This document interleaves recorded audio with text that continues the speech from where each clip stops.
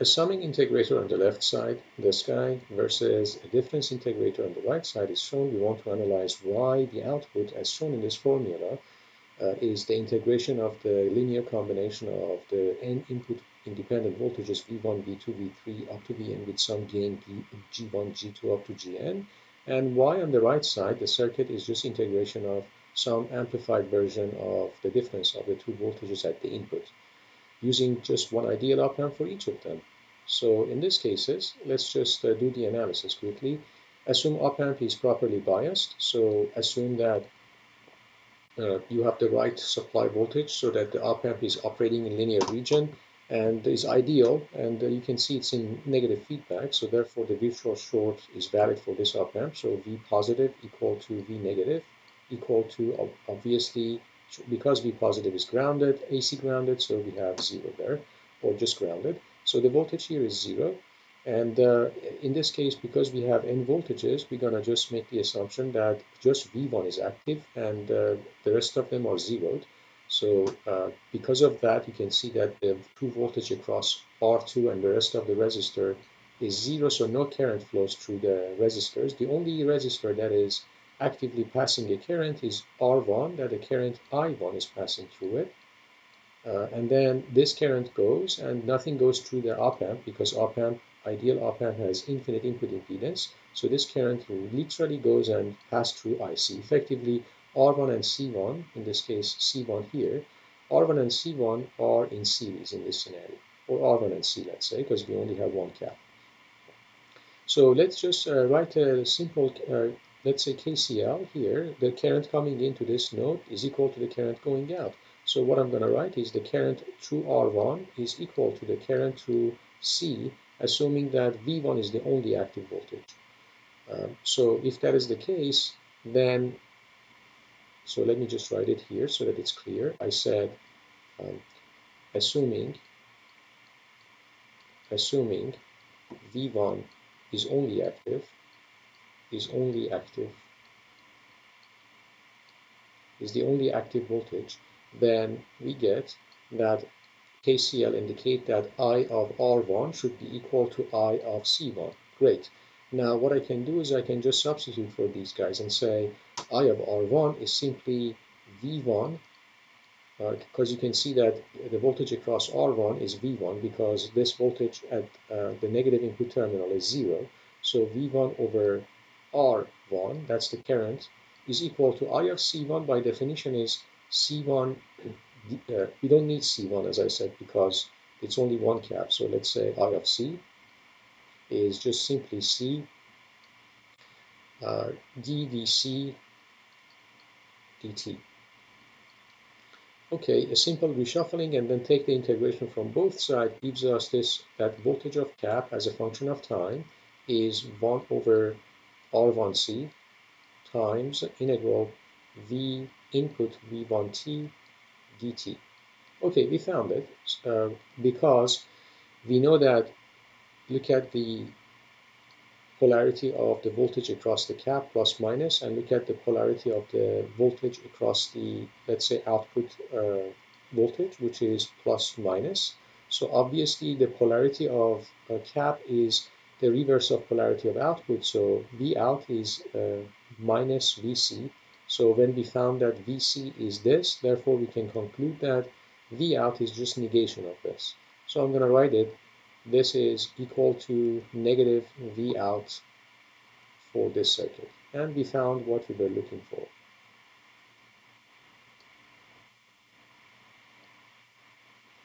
This is the relationship between V out and V1 when V1 is the only active voltage in this circuit.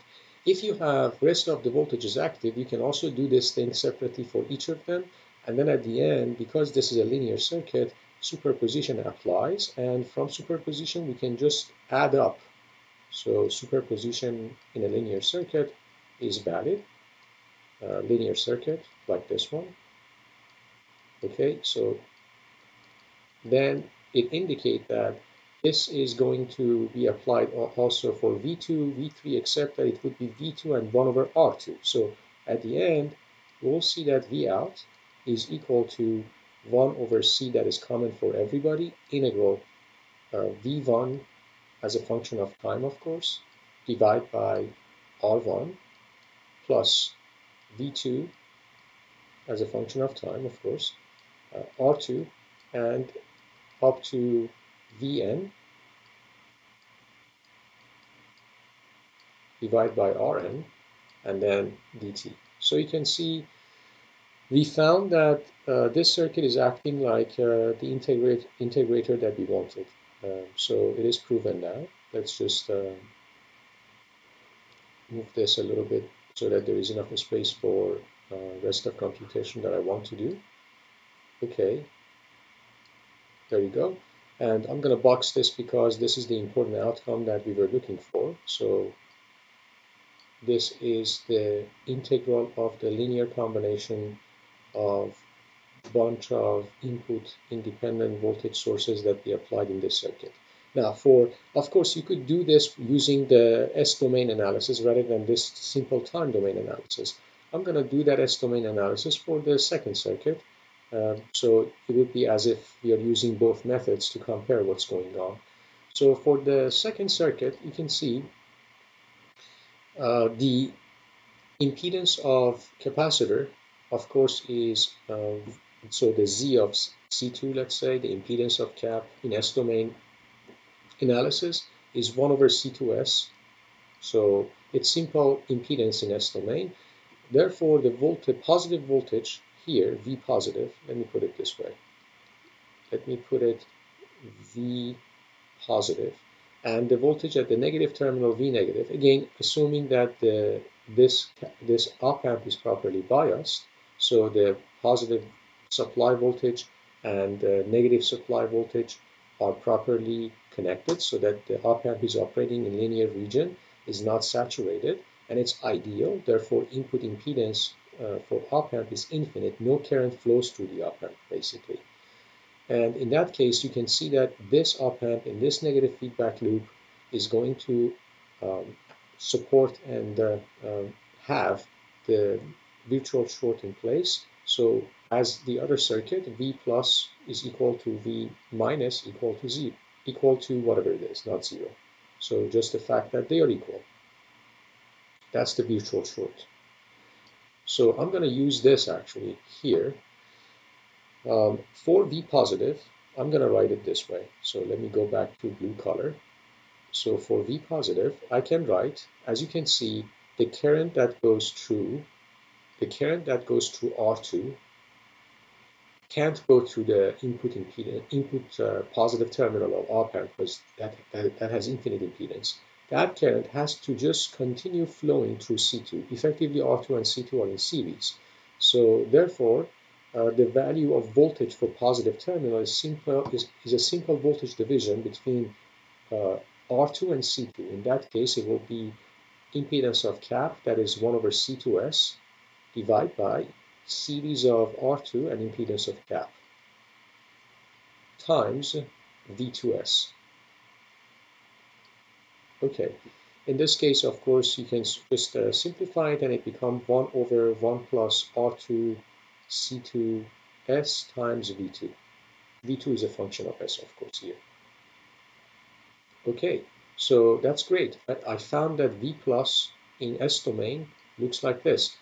Now this should be equal to V minus. For V minus, again, in this case, make the assumption that V1 is not there. So set V1 equal to 0. We are doing V2 analysis right now.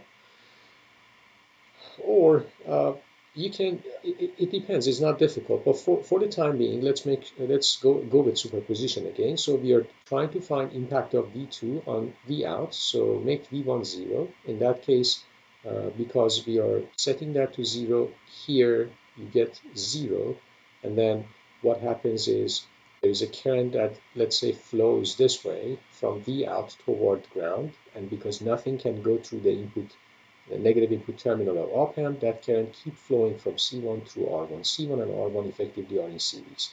For the negative input terminal, I can write it's a voltage division from V out across C1 and R1. It is simply R1 divided by R1 in series with 1 over C1S. So times V out. as, of course, as a function of S in S domain. So if you just do a little bit further simplification, it becomes R1C1S divided by 1 plus R1C1S times V out. Great. What's the benefit of this? Well, this is equation number 2. This is equation number 3. And by combining 1, 2, 3, setting V plus equal to V minus, we find a relationship between V2 and V out. So I'm going to use 1, 2, and 3. And as a result, I get that, let me change the color so that it is clear what I'm writing. I get that this should be equal to this. And when we set these guys equal to each other, just shuffling things around, you get V out equal to, as simple as this, V out equal to 1 over 1 plus R2 C2S times 1 plus 1 over R1 C1S times input V2. That's the important formula I wanted to find. That defines the relationship between V out and V2 in S-domain analysis. Now, keep that in mind.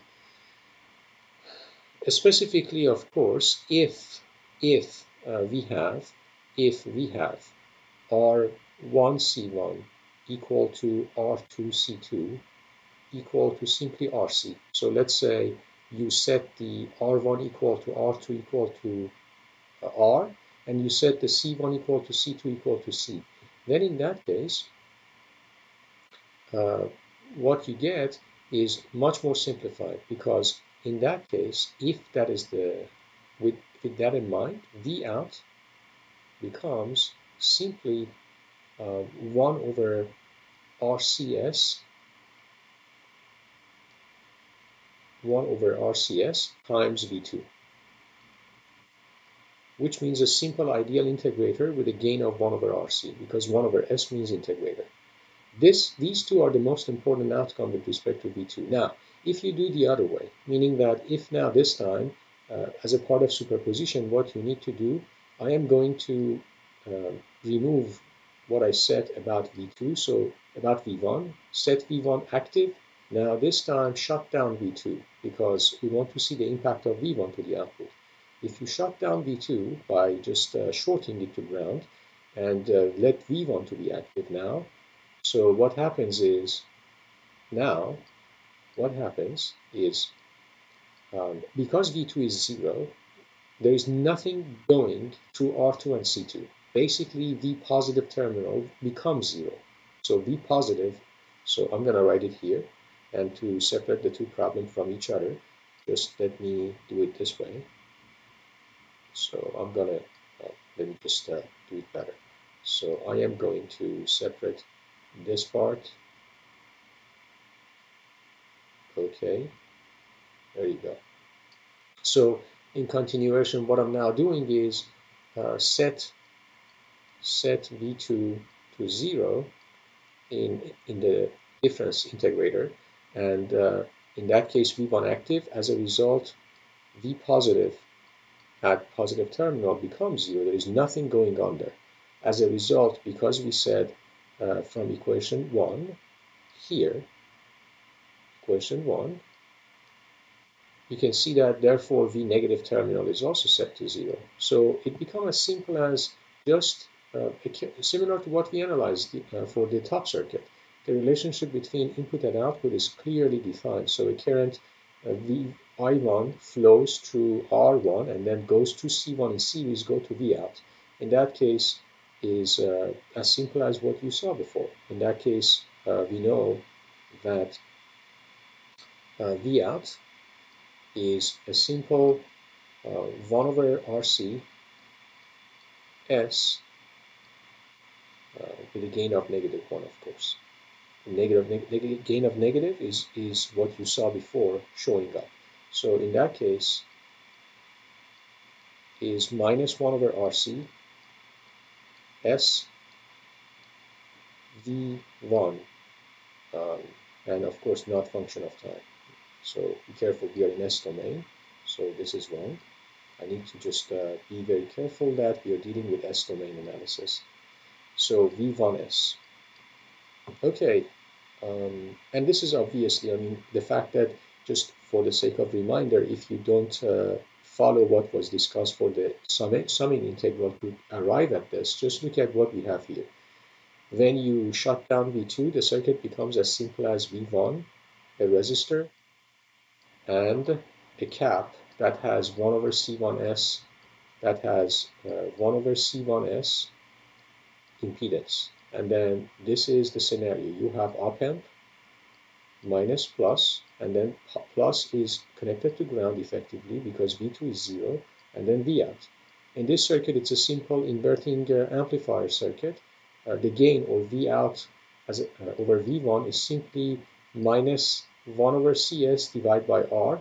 So minus 1 over CS divided by R, which will exactly give you what I have written here. Okay, we are almost done. So you can see that V1 is mapped to V out with a gain of 1 over R minus 1 over C, and of course S means integrator. For V2, we got this one. So now you can clearly see that if you use superposition when both V1 and V2 is active, you get V out S equal to 1 over RCS times V2 minus V1. Again, both of them as functions of S, because we are doing S domain analysis. And we are done. This is the outcome that we wanted to find. But if you want further, uh, extension to time domain beyond this formula, you just need to observe that 1 over S in S domain is equivalent to ideal integrator in time domain. So V out as a function of time.